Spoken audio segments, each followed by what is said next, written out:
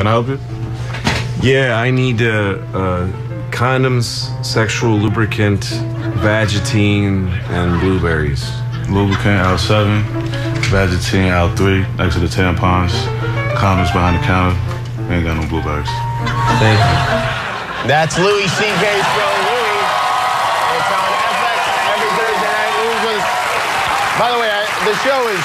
Not only is it very funny, but the directing is great. I know you direct the show, too. I do, yes. It looks great. It looks like a movie out of the 70s. Thank you. That's You must perfect. be very pleased with the whole thing. I am. I love it. It really is. A movie out of the 70s is perfect. That's what I grew up loving and watching. How is the how is the second season different from the first season? Is it? Yeah, I mean, you know, I when I get bored of something, I just stop doing it, you know? So I didn't keep a lot of the same stuff.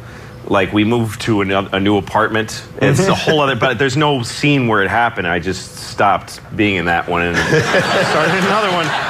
Last year, I had one very constant character, was my brother, played by Bobby Kelly. He was a really funny guy, and he did such a good job. And this year, I just didn't feel like it, so he's gone. He's just gone. He's gone. I didn't kill him in an episode. It's like he never existed. But the great thing for him is in a way like Lost, where he could possibly come back. Yeah, right? he might, I guess. I'd have to have a good idea. I didn't have any ideas for him, so I just stopped this.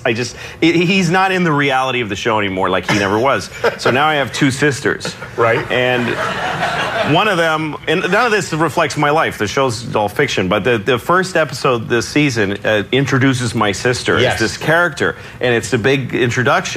And it's the last thing we shot because I came up with it like right before we wrapped. So she's just gone. She just doesn't come. There's a whole thing where she comes and I love her. Gone. Never see her again. Really? Yes, and my neighbor comes and helps me, and he's a really nice guy, and the last thing he says is, remember who your neighbors are. And I go, yes, I would. And he's gone too. But really? Because it seemed like you were going to then have a neighborly, friendly relationship. You'll never see him again. No, and last year I had this woman play my mother, and she was this crazy, horrible woman. It's not, my mother's a really nice person. So I just made up this terrible mother character played by this Mary Louise Wilson, really funny actor. And so we did the episode. And then later in the season, I wanted to do a flashback to my real mother, who was really nice, so I did that too.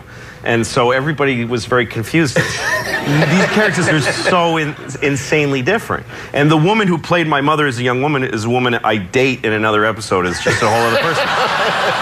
Because she was good at both parts. So I just don't care. It's an ensemble cast. Well, every episode just has its own goal. And if it messes up the goal of another episode, I don't give a shit. I just don't care. I like that. You're very fickle, and the hell with it. That's right. You know what? If any of you don't like it, fire me. Yeah, that's right. It's a very Darwinist system television. No one should get too comfortable with anything. No, man. Not if it stinks, I'm gone. And not the viewers at home.